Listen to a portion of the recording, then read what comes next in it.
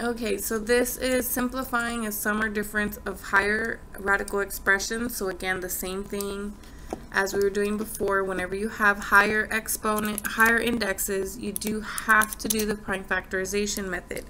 So this is actually that, which is 9 2's there. So it's 2 to the 9th and then x to the 10th. Plus this 3 is just kind of on the outside. And then 4 and 162. I know I've done that earlier in another module. You get 2 times 3 times 3 times 3 times 3. So it's 2 to the 1 times 3 to the 4th times x to the 10. So remember, each of the bases on the inside have to get written on the outside and on the inside. You just need to do the division method to figure out the exponents. So 4 goes into 9 2 times with 1 left over. 4 goes into 10 2 times with 2 left over. This 3 is just a multiplier, so it's just going to stay there as is. But when I'm trying to simplify my radical, all 3 of these bases need to be on the outside, but then they also need to be on the inside. And my job is to figure out what the exponents are with the division method, okay? So 4 goes into 1 0 times with the 1 still left over inside. 4 goes into 4 1 time with 0 left over. And 4 goes into 10 times with 2 left over. So in the end, I end up here with 4x squared and the 4th root of 2x squared. Here, that's not really there, that's not really there. I end up with 3 times 3, which is 9, my x squared, and then a 2 times x squared. So again, this matches, which makes these guys like terms. So all I'm doing is combining their coefficients, the 4 plus the 9. So I have 13 of these terms. And that's the answer there. So now we're doing multiplication. So we've done the addition and subtraction, which I think is harder than multiplication, but that's the first thing they start us off with. But now we're going to go ahead and go into multiplication. So they sometimes use an X, but I like to use a dot just because the little cross might look like a variable X, and there's no variables in this particular problem. Okay, so we just have to remember our rules. As long as the numbers inside are positive, or real numbers, you can use this rule as long as these numbers inside are positive. Okay, so since 50 and 32 are both positive, I can combine that. This is like a 4 times, and then if I multiply those two things together, I can actually multiply 50 times 32, and I get 1600. Then I can actually do the square root of 1600. The calculator tells me it's 40, and the 4 on the outside times that 40 is going to give me, I believe, 160. So that's the end of this problem because there's no variables in it, right? Now here I can apply that same thing. Remember, your variables always represent positive numbers. So this is a positive, that's a positive, the inside is positive. Similarly for this inside, which means I can use my rule and multiply it together. So I get 18 z to the 10th. Remember, when you multiply, you add the bases. Then I am doing the square root, so I can use my calculator a little bit. So square root of 18 I can take care of. 3 comes out, a 2 stays in. The variable I can't put in the calculator, so I have to put the z's on the outside, z's on the inside. An imaginary 2 goes into 10 4 times with 1 left over. So this becomes 3z to the 4th square root of 2z. So we're still using our simplification methods. We're just multiplying things first before we start trying to simplify them.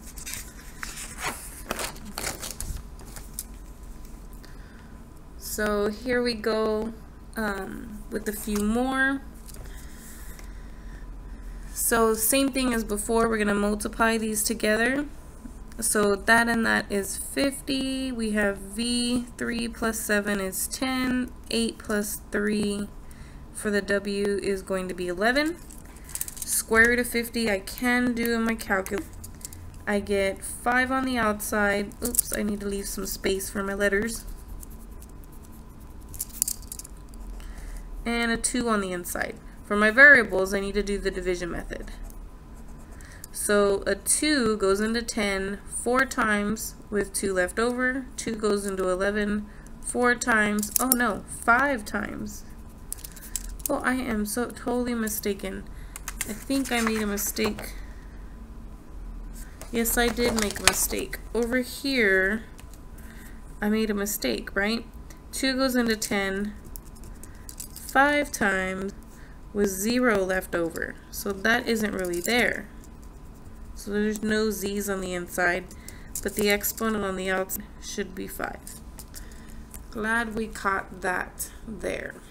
Let's make sure we do it correctly on this other problem. So starting over, we did the square root of 50, 5 and 2. 2 goes into 10 5 times with 0 left over. 2 goes into 11 5 times with 1 left over. So this guy is not really there. We have 5v to the 5th, w to the 5th, and then square root of 2w. Same thing here. As long as my indexes are the same, I can multiply what's on the inside. So I get 21. And then 21 in primes is just 3 times 7. So nothing's going to come out. It's just basically going back to the original. So this is completely finished. Here, this one may not be. So if I multiply those, 20 times 6 is 120. And that's a pretty big number. That might actually be able to be simplified. So this is the same as 2 times 2 times 2 times 3 times 5. So that means 2 to the 3rd times 3 to the 1 times 5 to the 1. So 2, 3, 5, 2, 3, 5. 3 goes into 3 once with none left over. 3 goes into 1 0 times with the 1 still left over. And then 3 goes into 1 0 times with the 1 left over. So these guys are not really there. You have 2 on the outside. And 3 times 5 is 15 on the inside. So that one did need to be simplified. It's just for 21, it's only 3 times 7, which means you would have 3 to the 1 times 7 to the 1. And if you did the whole process just by default, right? 5 goes into 3 0 times, and with 1 left over. 5 goes into 7 0 times with 1 left over, which means you don't have anything on the outside. And you still have 3 times 7 on the inside, which is 5, 5th root of 21. So this was really too small in order for anything to come out. Okay? But this one had a bunch of 2's in it, so it was possible that some stuff could have come out. Okay? Now we're going to do the same thing, but with distributing. So you're basically turning these problems that we've already done for multiplication and making it a little bit more complex. So you multiply this term. The way I think of it is when you multiply the outsides together and the insides together. So 6 times 1 is 6. Square root of 5 times square root of 5 is square root of 25. Then I'm going to bring down my minus and go on to the next term. Again, outside with outside is 6. Inside with inside is 70. And then I need to simplify these square roots. So 6 times 25 is just 5 minus 6 times the square root of 70 is just the square root of 70. That one doesn't simplify. So I end up with 30 minus 6 square root of 70. Now you cannot combine these, right? These are not like terms. This is a constant. Well, they both technically are constants. But this is a constant that does not have a radical. And this constant does have a radical. So they are not like terms at all, okay? You cannot do 30 minus 6 and say the answer is 24 square root of 70. That would be incorrect, okay? They both have to have the radical in order to combine those coefficients, okay? If one has a radical and the other doesn't, or if they have two different things in their radicals, you cannot combine them together. Okay, so this is the final answer there. And so what I'm referring to is if you end up with something like this,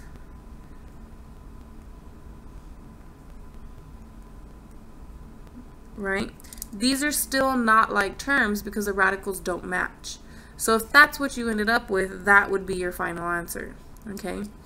But if you do have where they both have the same square root, then you could combine them and then you would get 24 of these square root of 70s, okay?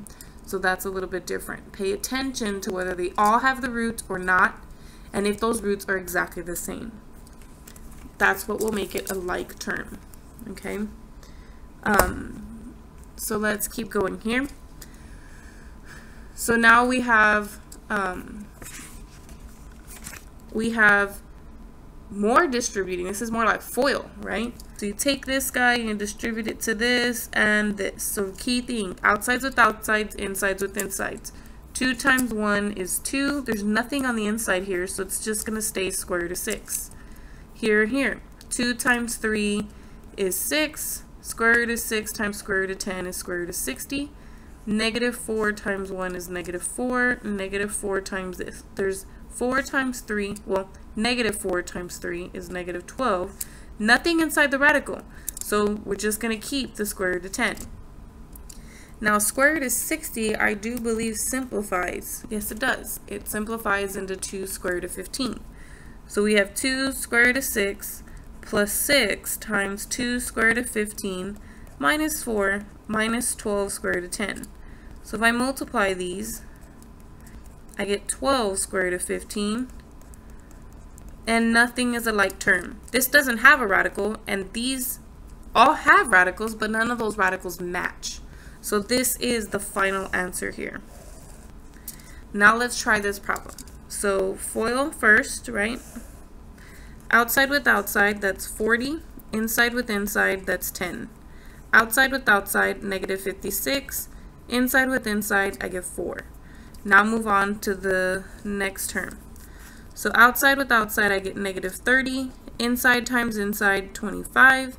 Outside times outside, positive 42. Inside times inside, I get 10. Now we simplify. This does not simplify, so 40 square root of 10. This is 56 times 2. This is 30 times 5. And this is 42 times square root of 10. So let me see. 56 times 2 is going to be 112. 30 times 5, I should have known, is 150. And then 42 square root of 10. Here I do have like terms. I have 40 and plus 42 square root of 10s. So that gives me 82 square root of 10s. And then I have negative 112 minus 150, which gives me negative 262. Okay, so this would be the final answer there. Another way you could have written that is you could have put the negative 262 in the front and the positive 82 square root of 10 in the back. Both of these are acceptable as answers.